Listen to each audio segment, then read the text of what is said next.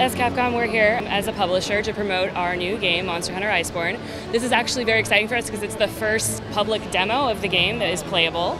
We have the Volcano monster here behind me, which is the sort of the big monster on our key art we're promoting for the launch of our game. Even from when the doors opened, everyone was just drawn to this massive sculpture. Volcano, I think, is the new Elder Dragon. I saw that and I was like, I have to get a picture with it. I want to protect him at all costs, even though it seems like he should be protecting me. I think I'm gonna go for the classic like golf swing that the hammer does. Just like charging up for a hammer swing. We have about 36 demo stations and pods of 4 for multiplayer. Very wintry, very icy. It kind of brings the whole atmosphere of the new area. I mean, they definitely caught my eye. It's part of the reason why I decided to check it out.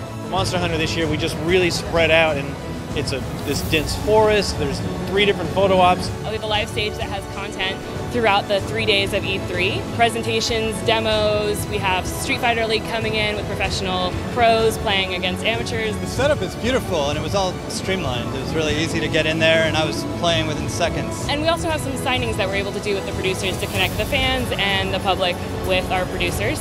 And we have a licensing area where we're showcasing products with all of our partners. And we're promoting our new Capcom store online by allowing people to sign up and having a sweepstakes for a really cool custom-made jacket from one of our games, Devil May Cry. I think what resonates for the fans is an authenticity and a respect for what their point of view is. What is it that they really want to see? What's important to them? Our approach here is just to bring that world of Iceborne, which is a new expansion, to life for them, and have them come in and see the wonder of this thing and sort of feel the environment before they even sit down and play the game. All these little details have to all make sense, so having a partnership with good people who know, even when we want to insist on something, they'll be like, actually, take it from us. Our experience says this solution is the best. I really like it a lot. The Monster Hunter Iceborne area is amazing. That dragon is huge, and I like all these setups right here, too.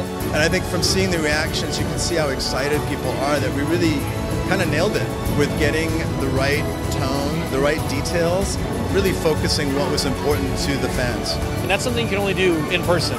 You can't really recreate that online, and that's why we love putting on these events. You don't want to miss it.